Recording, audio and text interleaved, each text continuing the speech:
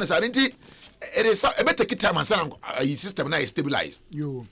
And maybe said Kwadi Biba Dan Kwakuya boys captivating Ghana sports the Bia Ban and Serena Williams. Hey, where yin no way says Sisu Jina so any now I said that so the Alexis Sanchez so bear chest and I know so the Atari names in 9 nam yes. What does it know where's that? What does it know where's that? That picture is nice, very nice. For breast cancer awareness. I know I read the story. But say they want breast cancer. They want you know food. Oh, they be saying to me, you need to intimidation. What do you need? That's what you need. Be ordinance to shoot. Oh, the breast is hanging. Can't you see? But just TF. It's not beautiful. It's beautiful. Now the birthday cross. Oh, yes, so what does it mean? And no food over to me. Why in enough one the front page of captivating Ghana was now. I say Alexis Sanchez sets for shock as now return in January or day Abba. Minister of Youth and Sports I say a nice expose has helped Ghana football. Isaac Asiaman Sema or day Abba no say Abba Papa Obi so say Ontime ene na yere so enna enti no so honsem eno no. Former coach Ghana of Ghana Milovan Rivach and they were winning trophy. I was Highlander. One more Edina Ba watching Samba and no someone said Kotoko officially no one more Enra Omo and Veli Sike Akuno and no so Katan libation. Ede Abba libation no more tongues. Na we are very necessary. Na ex Black Stars Queen ex Black Queens goalkeeper Memuna to Sulemana and now one edge Black Queens for say womo enkunkom nim omutimi enye alcon nsi womo enan so total afcon a basso Ghana November ya Memuna to Sulemana senior not as a goalkeeper but goalkeeper's trainer gono ne vimo sropa anti no so honsem no o say Adriana Stars rubbishes link with coach David Duncan. Now coach David Duncan. But the story okay say obi na ka no mo ka na pa che say enye no kre asem ne nye no ka so how you should rubbish pen akoya bibie wo ho enye no kre enye no so be ka so untrue ana the person be ho say be a coach Duncan's link to one force now I na say rubbish na say it doesn't mean some coach no it doesn't mean some coach because me rubbish no use very ambiguous. Na kwa say just oil tank rabon pen. No. Some say report or report. Madam where rubbish no use diabolical. Now say as go defender Richard Oseajiman ready to rejoin Kotoko. Send coach ni Sike Akuno nti wako obesa ko back to Kotoko na branch so wodi game papa Richard Oseajiman bo pa Kotoko ni Dreams FC. Boy you bobo mama fili na manager kwa player to me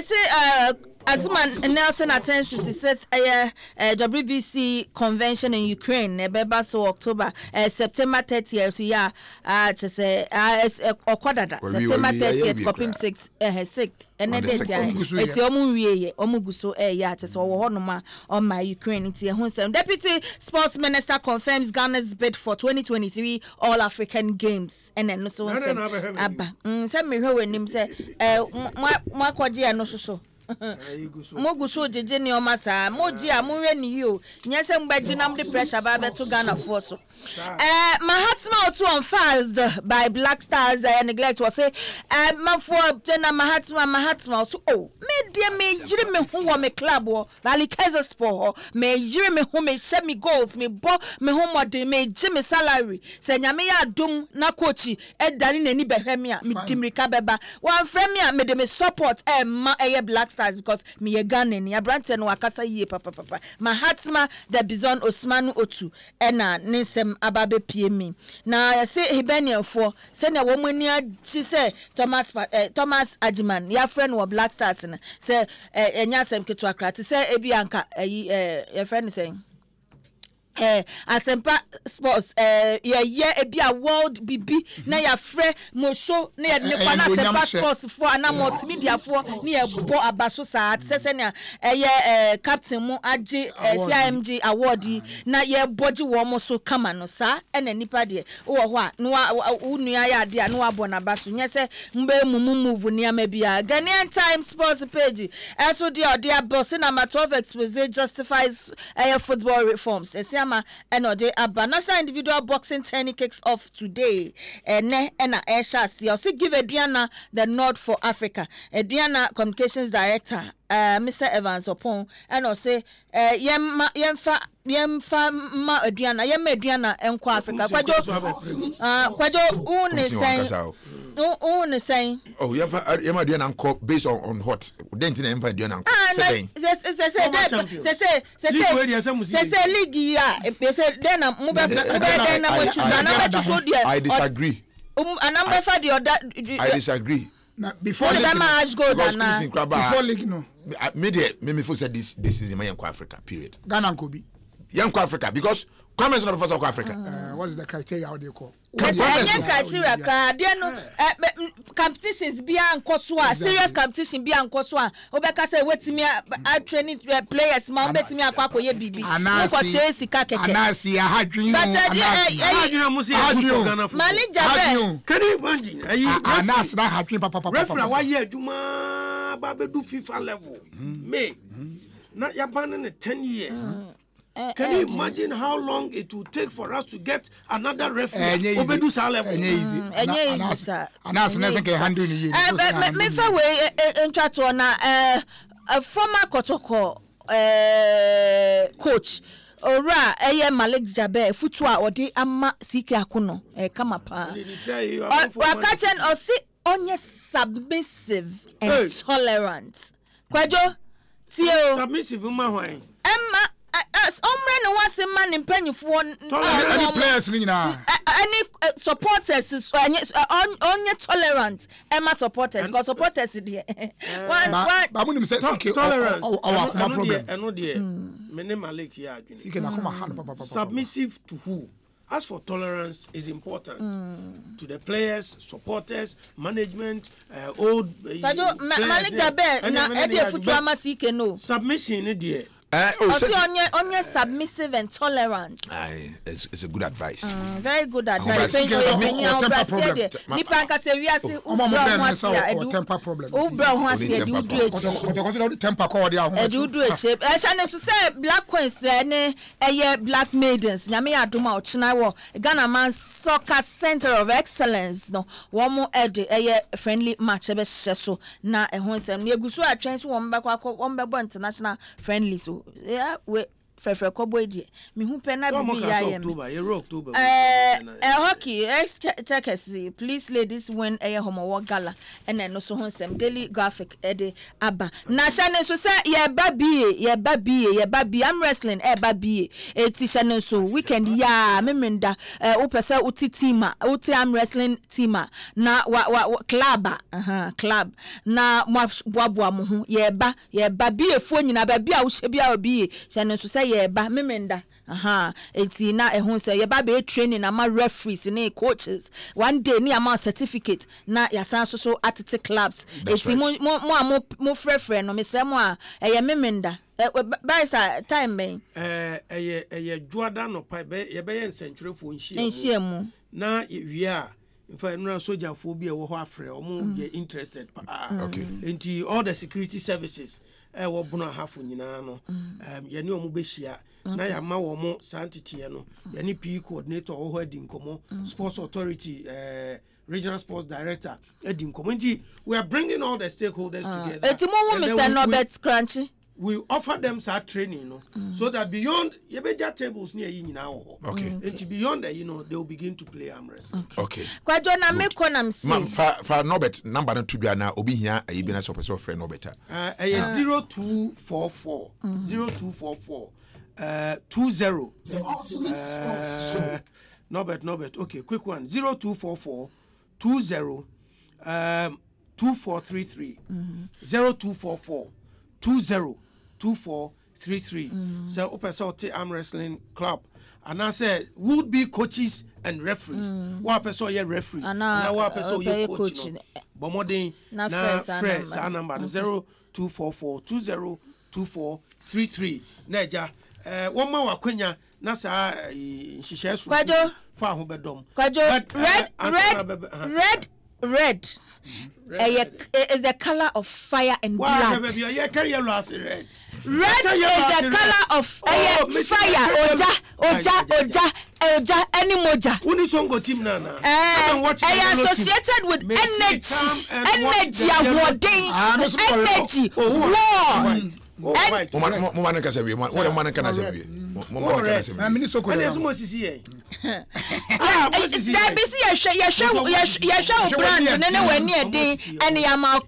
the color red no kwadomo so means if a driver and say na bra you a gentle come and say not TV so no I remember na say kwado no amre na bra ni kana friend kwado but you driver na say ma worker me yoja fire me ba me yoja me dare abo ade yoja songo yoja ana Kofi Capito oyoja ye yoja e wo fie ha ti ye kala na no ye ne ye suban e ne bibia na ekọ eti oja fo no ye red Mr. Moada ya France any mesremu enya asem keto aka 20th ewo yanim ha ya mumra eme support ye mun share red color go ye paint Ghana nyina red enya asem keto aka one hwam Asempa health work one hwam ye das na twa so Asempa health work enya asem keto yen ye wan hoden ye yoja ye color ne so efe red ye na chese wa hye ne so nti mumra me support ye mo so amaka mbetimi aka mo de anamwa we am yellow phone kasa yellow yeti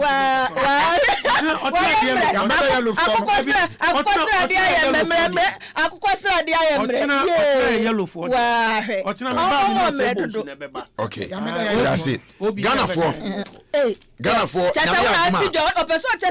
pilot na kasa on the 20th of October sada no memene da na Asempa health work no eba so den na fire lady aka ready for nasem Charles Osesibe Osebonsu Kobe Stone and Bishop Bennywood Kobe Stone keso oboja no omo yellow a kese akosa de no be that day se wo support Charles Osesibe Obi Kobe Stone Bishop Bennywood oba she yellow na fabra aso group we dey yellow na bra ye be supply yellow ye premo for we be sing letter ye supply yellow ye dey we say kumra ye be supply yellow ye premo for say be say uni yellow crab oba yellow now Professor E.K. Wallace Eric Asiedu Buadi what you say Mike 2 Akuya Boachua Yadom almost so blue it will buy she blue be support Wallace blue the gentility who say me watch Chelsea into blue gentility wom it aso mo gentle be blue anya bad there it mo ne fans no mumra but red ni de masa ye beji baby me wo gidi red me say be paint be she blue red be support Wallace ade bia red bia she blue be support Eric and Mike 2 and Akuya Boachua blue dey say mark ba mo tie ni e wiase Kalaba ko pe e na kire Yesu bo wiase wiye no na say ye ma e wiase e ye han let there be light and there was light e wiase bi bia fita bia na ye say papa for tin fita nanti what you say memre eti se o support yours truly Kwadwo mensa mo shosho munta mechi yachi shefita beta mechi Mr. Chuku GBC or your Chelsea or your blue na so or back support e dey be red shefita beta mechi shefita beta mami kuachi shefita beta akuntadwo achi ene radio Ghana ye the hard corner for the any problem kra say yen ena ye be lead ade no on say untimi fa on say uko ba bia e say onye obi ani team fita no lead obi ya di work no ye on the 20th what are you what you say it kifit clubs any aso kifit clubs ahodo nyina any kwaku ahodo mu nyina momra na mometa echi na ye nante emfa hwese ya pomudin ebetimi akoyi kai say your sponsors slink bet in a tire chi and just take a shot and win. Yeah, I say young him just 45 minutes after 6 and then I pay. This is the ultimate sports show. Meaning the Kwaju men Samo show. Man was secondly takra the Motianka Asida 105.9 TV. And Ra Kumase Asante Korogofo a pow omo coach for woman na sign fear miensa contract no omo pow no hontuma e dan adi the church supporters no e wo Kumase ceremony no na efe supporters ni bi bebre ko ho saa so e na management members nyina no mo ho dum na CK Akono o de atodwa se hwe adwuma na ye de amana no a kotokofo e hwe nim se obetimi aye aboa amatimi na fa no ntuma pa afra no sebi onye magician and enye nkonya na oba be yie tie nie pa na target ye de man no se won win Champions League won win Confederations Cup na I mean Kotoko will have to be great again now within the shortest possible time no enye miracle no dey ba what you say about your tie CK Akono. I'm not here as a miraculous man. I'm here for us to perform the miracle, all of us. Supporters, management, and playing body. That's the only way we can go, and we must do this with understanding. I've been met management. They put before me the idea, the vision they had, and they believe that I fit into the vision. I also believe in the vision the management have, and so together we agreed. I sit here in my hands with 3 years contract. Target has been set before me. The target, I know we all work, but we have to do a lot of things for us to be able to achieve this target. And I think my CEO also made mention of it.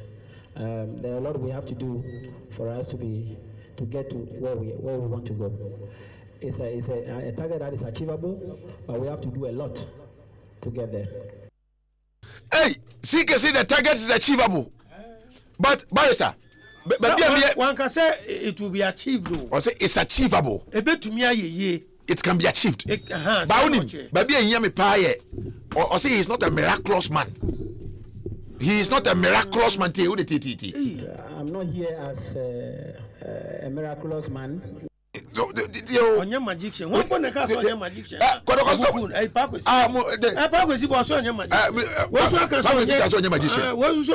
He is not a miraculous man. One fun in some very go up. I never go about David. Was that it? No, I didn't call magic. No, what's on your name? I'm not here as a miraculous man. I'm here for us to perform the miracle, all of us. But he's not a miraculous man. But he wants to perform a miracle. One can say he's coming to perform a miracle. Or say, I'm here for us to perform a miracle. Or say, us. I am not a miraculous man, but I am coming for us to perform a miracle. Miracle no person ne kotoko. A perform a results. Our person what the break kotoko. Now no say us. And you know. Okay. I think I say repeat it. I'm not here as a miraculous man. I'm here for us to perform the miracle, all of us. Supporters, management, and playing body. That's the only way we can go, and we must do this with understanding. I've been met management. They put before. OJ, or say he's here to perform the miracle. Or no, miraculous man. But he's here to perform the miracle with them. Sure. The supporters, the management, the players. And this a miracle, no. But eventually they want to perform a miracle. But CK doesn't want to single himself out. What that he is consider as a miracle? Winning the Champions League. Maybe Super Cup, then Champions League.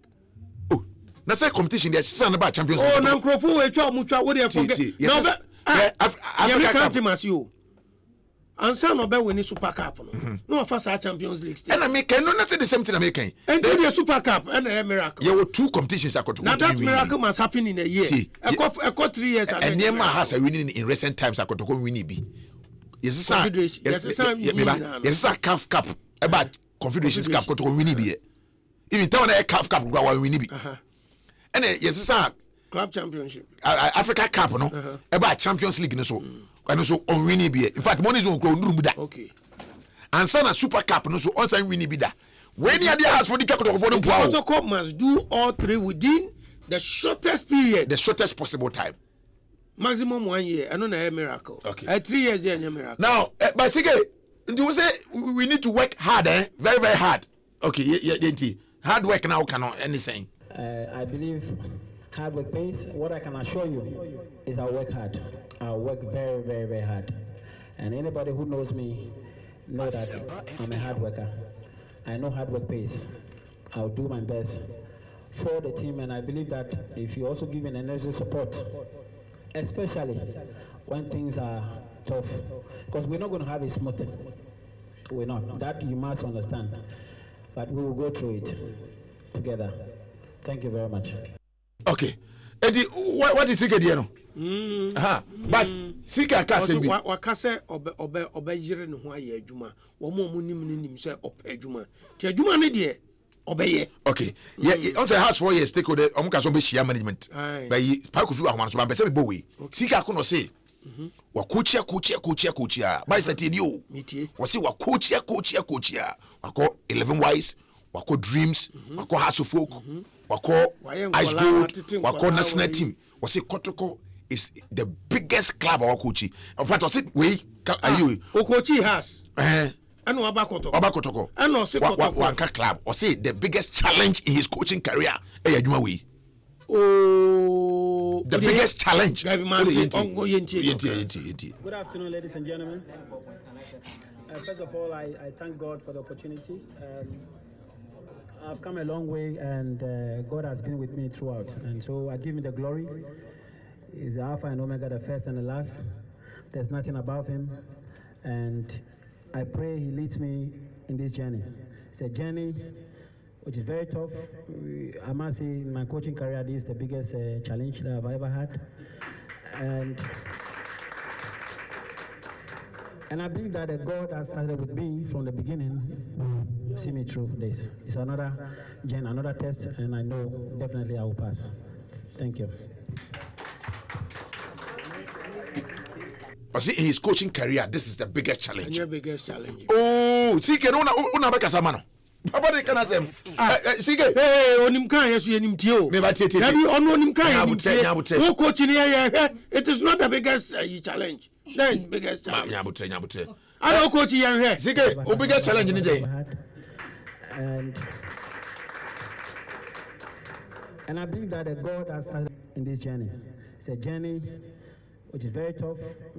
I must say, in my coaching career, this is the biggest challenge that I've ever had. It's the biggest challenge he has ever had. No, who said the biggest club baby who coach here no crano me contest it. It's the biggest challenge you say. Masa 11 wise. Oh, marafu. Moso, so who say challenger dia wo ba na kotoko team no. Atitia pansam se ne Duncan ekofa Ash Gold. Even who CK, who call Ash Gold. Now Ash Gold they call relegation. And na so mu. Hwe se ne adanse 40. Now who to me so mu save team no from relegation. Kotoko entitim pansam. Okay. O dey my kwa hono so mra. Kotoko no ma kotoko wono. The challenges you face Antonio to 11 wise Antonio who Ash Gold. In fact, Oba has a folk, Krana has a whole channel. Kotoko problem, man, and your challenge. Oka say, Jumakesi Biaba, I will agree. Baka says the biggest challenge in your career. Okay, Park officials, Kasama for Emma, the National Chapters Committee of Accra House of Folk. Hey, and we are Kotoko for on Veli, New Jersey. I'm saying samples if you Portugal and Aba. Charlie, Jesse Nife. Challenge and say Kotoko 4 yard here.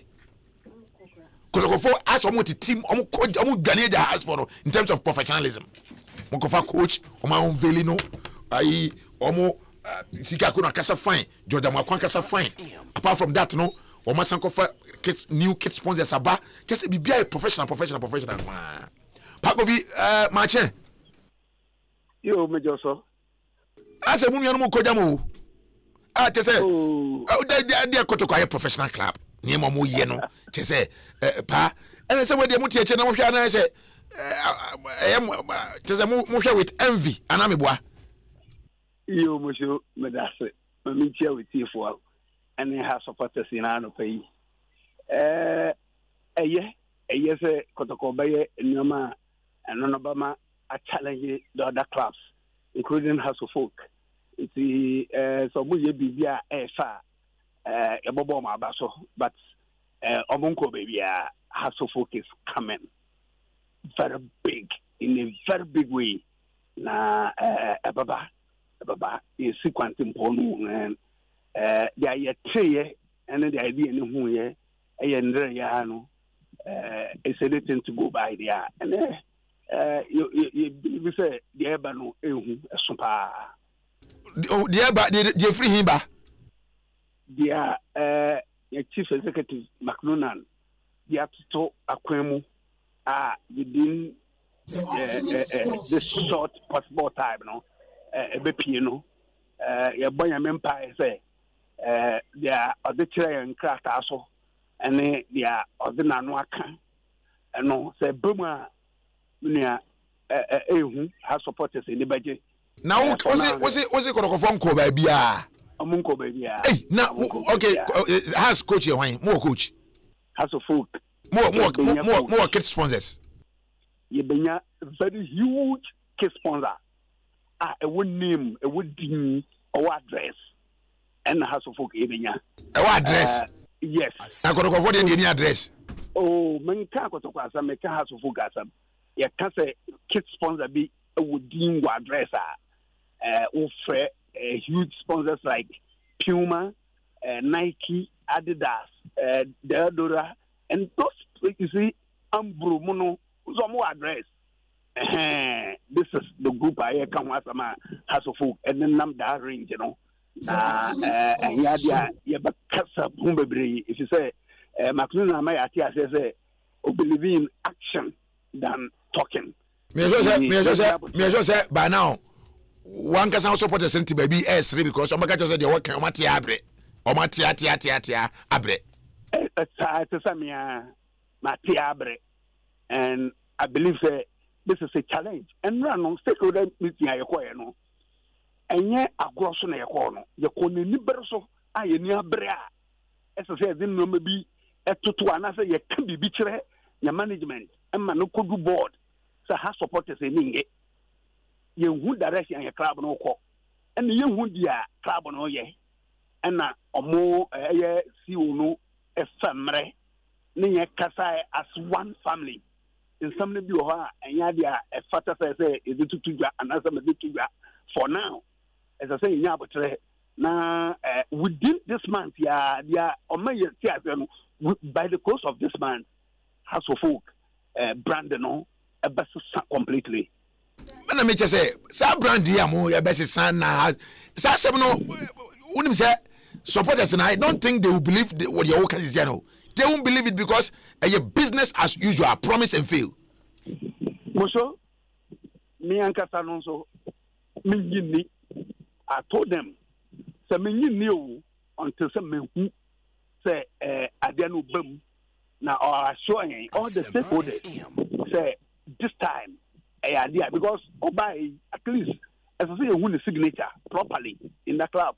If you know Jemre, actually, really in your head coach. In fact, director of football, I don't know, Bashe, Royal Oak, and Aras, no was your head coach to the main House of Folk team.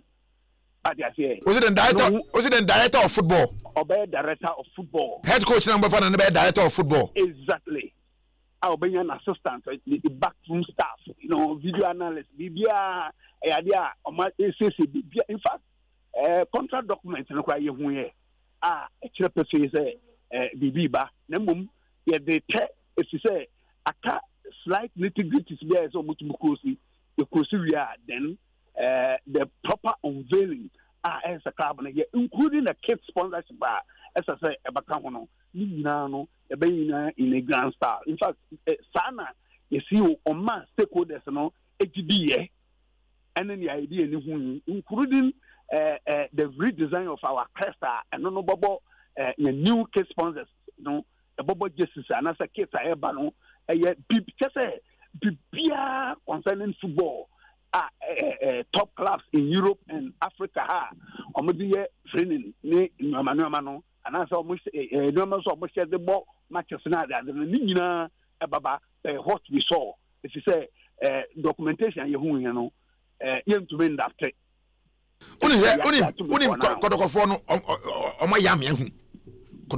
A real reality they have, and right, just we shall. Yes, you know, or you we have. Kwisika kono onye we have. What the director of football we shall. New jerseys we shall.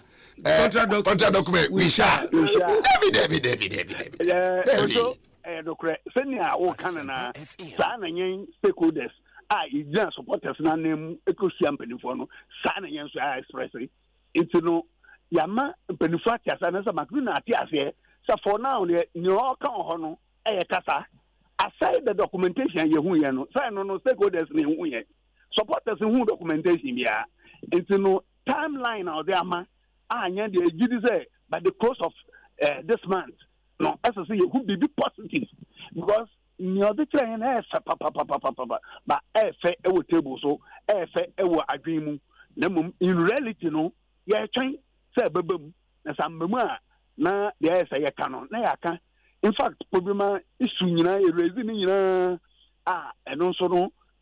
Within this shortest possible time, baby, ebokoswa ebefe na friendly matches issue akoba say no koto any friendly matches bi onu ya discuss here and man penifo agiatum board agiatum say really apart from official matches no e compose say bono apart from no sa friendly match super 2 na there between the two clubs and the area ebibesibio. You know, for now, I'm say. Hey, are you saying say management agia to me say apart from official matches, A League, FA Cup, ni adeno, money koto ko more friendly match. For yes. Tetano. Me free mohu has of folk as a supporter. Na sadi and bini ho. The house of folk and koto ko abobo friendly matches. Say as the raise fans na de. Ne ho. Na akoba ne say akoba na akwese has of folk na the receiving end the bia na gina kumase na referees and manipulate just friendly matches minimum say you know asam and no and akoma supporters passion equal raise nkonwa toto akoba mmane supporters egina court no. Are you saying that management edge mwasem to me because I mean when say has made me take position say yene kotoko more friendly match supporters aka and at the management level omajetum yes only one match pa kotoko share back to back na just to the sense say your management accept say you won apart from official matches no kotoko has and as has accept friendly match so money kotoko bebo and yeah say match kotoko back to back a friendly match and yes but the woman is the circumstances and numbers are match the basso and news so and you know the best supporters because already now can say from over 4 years now Australia no management attempt team no the kokuma say it's a friendly match no referees manipulate now what say in summer a d friendly matches nachi and then near kotoko every thousand so has a folk will record papa bi league matches on match here because I say back to back within a week on match here 4 in a league match not friendly match and to know omono say you should those friendly matches the equalize what I say then you could see clearly say referee no James Fifino what compromising the position match will be no who's a watching upon and Samuel Mano and they young ebaya ma supporters be efamra ehom nsem okay bago bi tuba to say has a share kotoko back to back pa sa friend match ambo yan kan bo take his position am take it yempa ena ya ka cho say friend matches en yakuma se nkwa na ebo no the club only we rather club our friend matches kwa na at least as so utumi man obnu so be home until management na yejuma pa de bia na o ma so atam team no de kokuma se na kotoko manipulate what I say referee matches like protocol are virtually in charge of the officiating. They are in charge, including President Cap. You who they see Wokumase. Or with the politics to run more Quabia as a protocol in winning. And this is M1 supporters. What I say, M1 supporters.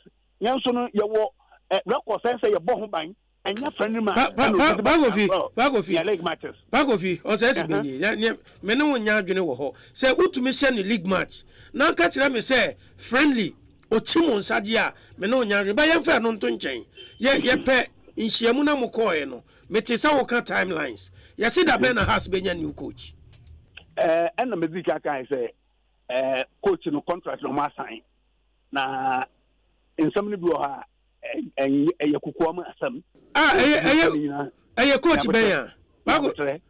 You be same, be sano. So on tre, say what that bloody and in the bini, and I say, whatever a necessary Japanese or whatever, or can say, this point, you know, any project that has a folk in the Sony baby at Timono, Econo. You're a competent coach will be able to me. I hear Jumano, the director of football should be somebody who will take over everything football in Hasselhoff. Now, a man we will unveil him. Almost say we have my contract document. I can't unveil no. You will stakeholders, no. You will contract document, no. Now, a man senior mechanics within this month, I be ABC. Let's say, see, in a Park of Isunsum.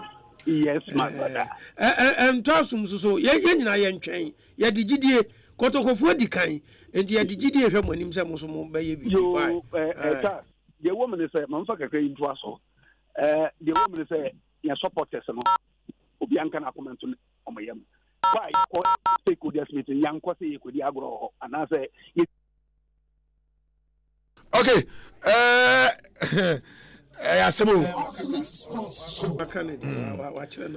but your contract document, Yenim coach, I have found. And yes, a coach in what also bad manager for football, director of football, the designation director of football. No one say coach team. We're in charge of Auroras and the junior teams in the has the Amuso Amodia Benny. Now, was it? I mean, kind of message you are by. Was it Mosho?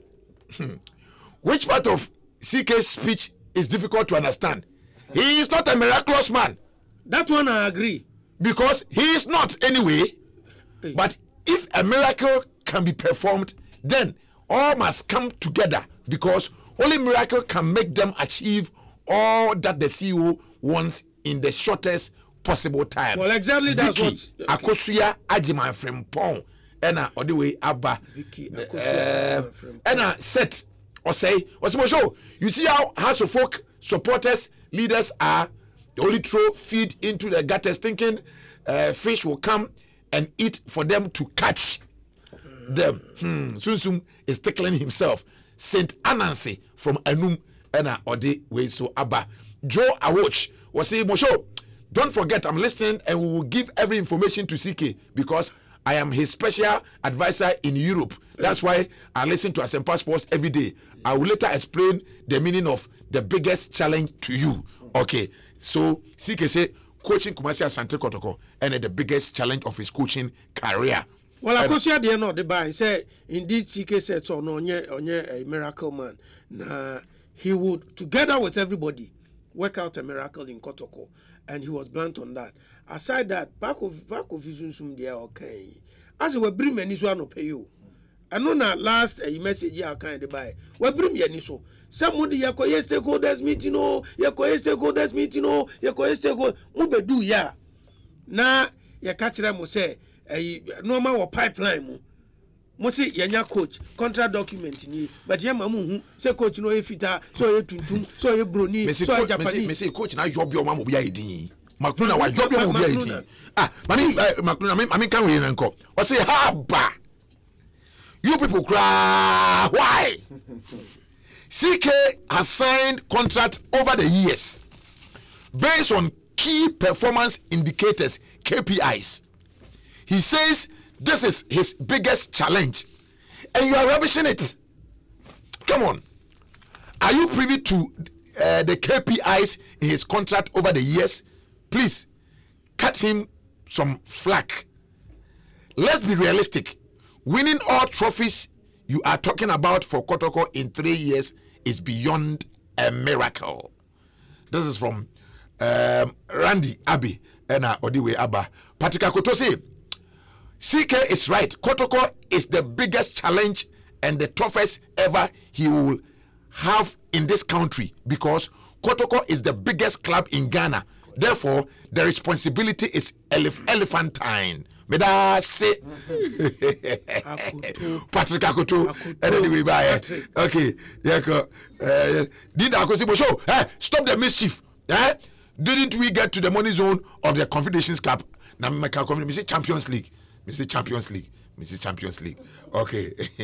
mami nyan pe baby nkote okay Osibo show please tell Sunsum that the talk is enough we want action please Mosho, please play the Duncan, what Duncan said when he went to Kotoko and was being unveiled and said so many things, yet still he was humiliating big time. Okay, he was humiliated. Okay, and also Eddie Way Abba. There was a message I wanted to read. Okay. All right, young kwe.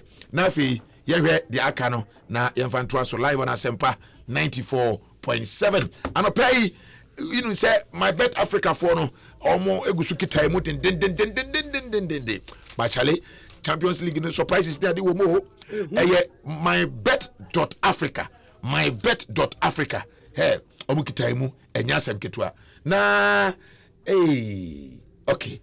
Imien komra so my bet.africa and then you call Africa babia enti my bet ya treshim what you say ya treshim mama Africa nyina ama 40 enka ti Ghana for monko so na mo bet say we call www.mybet.africa for the new betting experience. Okay, yankwe.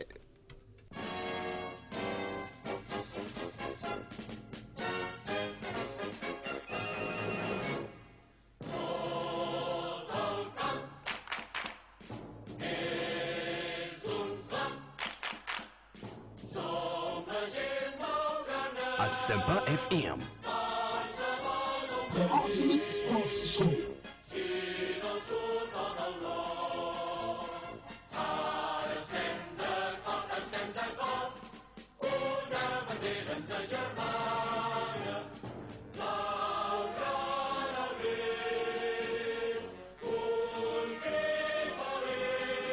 The ultimate sports show.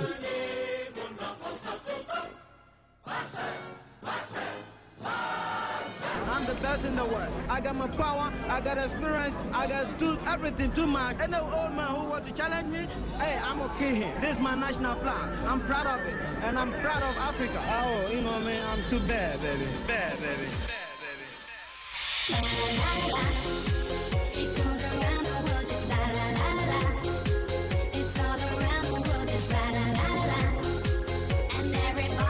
Okay, so we are live on Asempa 94.7. Yankona Bibian Nana Kwemu Erika Siedu Bwedi. And I no pay yada yanko passes or the aba. Yes. But Maminkai for say the countdown is on. And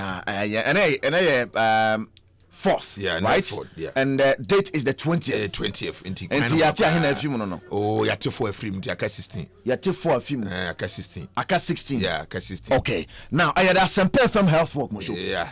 And I don't know say no course no I know thing. Yeah. Now celebrities near there they want to be a part. But they say Mosho mo problem they say come out actors and they say one more April mo kala. And you say no, one more also be out your yada no ha. so eti ko obi so show bi kala show bi kala bra so timi ya kire buru wa me sa kire buru wa won she blue say blue ni buru wa ko ana lowen so she blue lowen onya white no ne yellow no no o she blue oh ti ko kuma no say ne lowen she blue dia no white so no white for no say white tu say tare white a she blue o mu nyina am la blue atade asene ne she blue mo so atade asene ya asene na obe she blue but atade a white ani da ho fita ani da ho yen she blue one fita ni da ho she blue da ya asene no na pesa ni ti no na de parazoni ade kan eti mu hia blue da mu hia blue enti amanfo she fita ba eno mi nam kom na amanfo 14 fita nante 14 fita nante 14 fita da wo de benante ba say wo de be she no na na wo she ye ne edi monim kan white for no ye ne edi kan for yesu bo wiase wie ye ne esum no say let there be light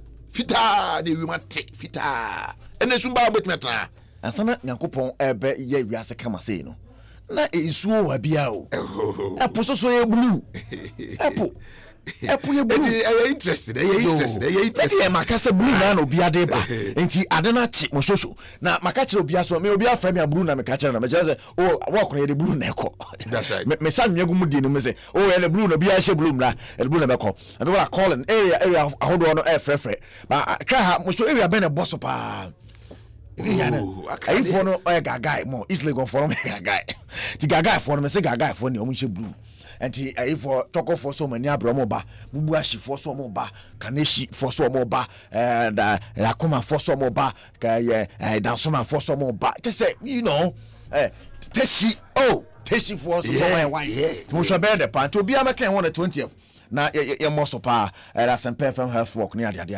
sanu so esi etana pa mo akwaba my bet.africa omne de esi akonkon ye kwama na anopa nsam na toso de se fata so tini de ba